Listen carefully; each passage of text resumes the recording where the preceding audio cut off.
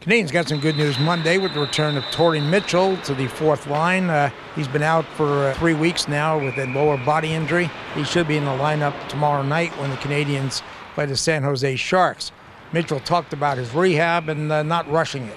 Yeah, I mean, I think you just listen to the doctors and listen to the trainers, and that's sort of what I did. And, you know, the young guys have all stepped in nicely and played different roles, and they're all bringing a certain element to the team, helping us out. So I'm excited that if I'm playing tomorrow, we'll play with two young guys too.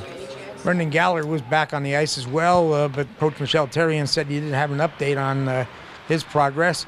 But he did talk about Mitchell coming back and what that means to the team. He's an experienced guy. He got such a great start with us, and he's a dynamic player.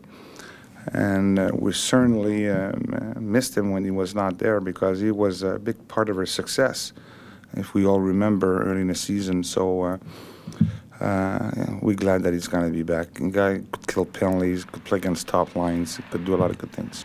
PK Subban has only one goal this season. He's considered an offensive defenseman, but he says he's not concerned about the production. He is getting lots of assists, and he says that he's going to do whatever the coach wants him to do. I'm not worried about it. I mean, as long as I think there's been plenty of opportunities where I could have probably scored more, and I'm sure there's been other opportunities where I've set up guys and puck hits the post or they miss an open net or something like that. So for me, it's more so all around how I'm playing, and the bounces are going to come for me, but I don't know. Who knows? Maybe I'll score next game.